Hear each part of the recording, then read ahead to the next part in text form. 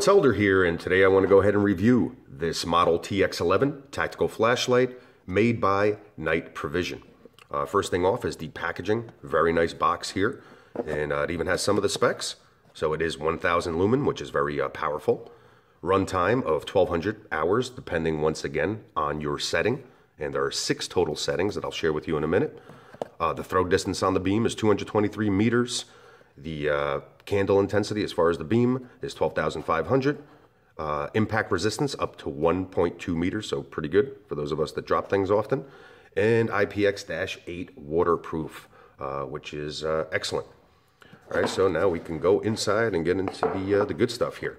So first thing I want to do is share this, the holder, or the sheath, or whatever you want to call it. And first thing that I noticed was the quality of it. Very good quality compared to a lot of the options that are out there. Back here you have a little snap that you can undo. It'll go right onto your belt or clip onto your MOLLE setup, whatever you actually want to use it for. It also comes with a lanyard. That's not something that I regularly use, but if you do, there's a couple places on the flashlight itself to attach it. And inside it also comes with a couple other goodies that other flashlights in this class do not come with. So I was very impressed with that. It comes with an extra power button, which is the actual button on the back that does tend to wear out over time, and a couple O-rings, all right, which will help you with your keeping and maintaining the flashlight as far as waterproof. All right, so those little extras right there tell me a lot about Night Provision themselves. Obviously, they're trying to make their customers happy, and they want to be around for a while. So those are the kind of companies that I like to get behind, so to speak, and share the information with my subscribers. So now getting into the actual flashlight. First thing that I noticed when I did pick up this flashlight was the construction of it. It feels real deal. It feels like a legit flashlight, not some little tinkering toy made of plastic. So it is made of aircraft aluminum, military grade. So that's pretty good to go. And just a lot of cool extras that there is in here. It's a 2-part construction, so it actually comes apart here and also comes apart back here, which strengthens basically the form factor and the structure of the flashlight. So that's pretty good to go. There's actually 2 springs, one in the back, one in the front. So that'll definitely help with vibration, especially if this is mounted on your AR or any kind of tactical rifle or tactical firearm. So those little extras, once again, bode really well. Sometimes you don't think about it until it's time to use, or you think about other tactical flashlights that you own that do not have these similar specs, and you end up growing to appreciate it. Now, when I think about these smaller tactical flashlights, I always think about a self-defense application. It's a big part of what I do. It's a big part of who I am. So, of course, I'm always, when I'm reviewing these type of products or gear, I'm always looking at how does this feel in the hand? How does this fit in the hand? How comfortable would I be if I actually had to deploy it? And then once again, of course, I put it through the test, which we'll get into a little bit later.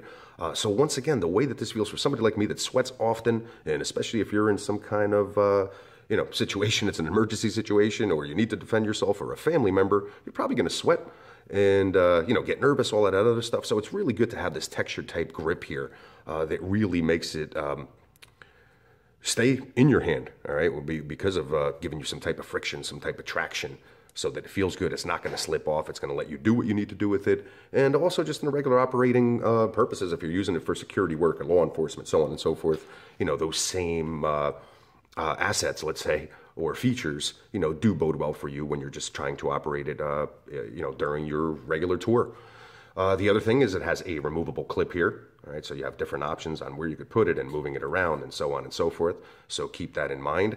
And I love this beveled edge that we have here, which is, pretty cool, especially when you're looking at a self-defense application, because not only can you drive it in, but you can drive it in and twist. And that does not feel good, even on my knuckle right now where I just tapped it lightly. Keep in mind that the LED is American made. It's a Cree XPL HD. So very bright and one of pretty much the best options that are out there as far as I know. So that's always good to go as far as specs. The batteries itself, you can use 2 of the CR123 Alpha, or you can use one 18650 rechargeable lithium-ion battery. So that's pretty cool because most of my tactical flashlights do operate with the same type of battery, so I can go ahead and just share the batteries and don't need to go out and buy new chargers and so on and so forth to be able to utilize this tactical flashlight TX11 effectively. So now as far as operating, okay, as I said here, we have a power button on the back, and we pretty much have a toggle switch here on the front. So if I were to turn on the button in the back just by pressing it, okay, now it's on. It's basically on, I think they call it a firefly setting, which is a very, very low setting. But then from here, what you can do is go ahead and change that intensity. So there's one, a little brighter, 2, 3, 4, 5, all right? That being the 1000 lumen. And if I were to just hold this side button down, it'll give you the strobe feature. Now what happens is once you go back here and hit the power button again, it remembers the last setting that you had in there. So since our last setting was the strobe, when I do turn on a power light again, it's gonna go right to the strobe. Okay, so always keep that in mind. Whatever your last setting was, that's where it's going to default to when you hit that power button. Once again, just to not blind you, I lowered it back down to the firefly setting. So if I were to go up one more, let's say, and I were to turn it off, turn it back on, I'm on that last setting. So that's a pretty cool feature. Now there's also a battery saving mode. So it's basically a smart switch that's inside of here as far as the circuitry. So when the battery does start to die on you, it'll flash 3 times, start giving you a warning. It'll also power itself down. If you have it on the higher setting, it'll kind of just keep going to the lower setting as far as intensity, so that it could kind of save your battery along the way. So that's pretty cool because that's not a feature that I've seen, as I said, in a lot of these smaller tactical flashlights. So once again, another reason why I think this flashlight's good to go. Keep in mind that it is 1000 lumen, so it gets very hot. There's even a little warning right up here saying hot surface. So if you do keep it on for a while, this part here is definitely going to get hot.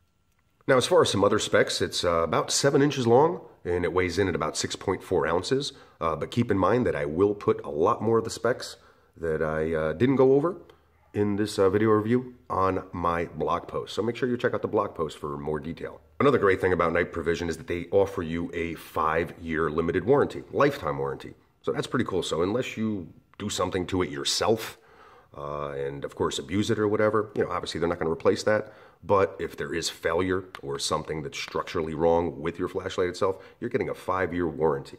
So that kind of tells you what you're dealing with here, because I don't really see that with the other flashlights. Sometimes I'm lucky to get 30 days out of it as far as a warranty. And then after that, they kind of want nothing to do with you. So you're talking about a company here that wants to stay around, wants your business, and of course are willing to stand behind their product. So, you know, for me, that definitely makes it good to go. Definitely gives it a thumbs up. And if you are in the market for a tactical flashlight and something that's not just a stocking stuffer, so to speak, something that's going to work for you and something that's not going to let you down, I would definitely suggest taking a close look at this TX11. This is Helder. I hope that you enjoyed this review.